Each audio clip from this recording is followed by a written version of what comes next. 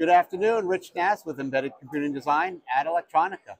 I'm in the Swissbit booth, hall C3, booth 418. I'm with Matthias Poppel, and they have a very exciting product that they just announced. And Matthias would like to tell us a little more about it.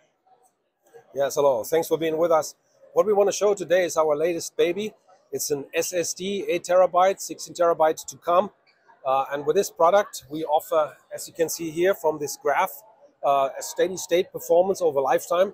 That's the curve up here. While competitive devices, they drop in performance pretty quickly. This is achieved with a dedicated firmware that gets loaded on this device. And there are two other benefits that we can offer. One is endurance. This product holds 5 years, while competitive SSDs only hold 3 years in the application. And the other one is latency spikes. If customers experience latency spikes up to 400 milliseconds, they don't even know why. So if your application suffers from one of these problems, come and see us, please.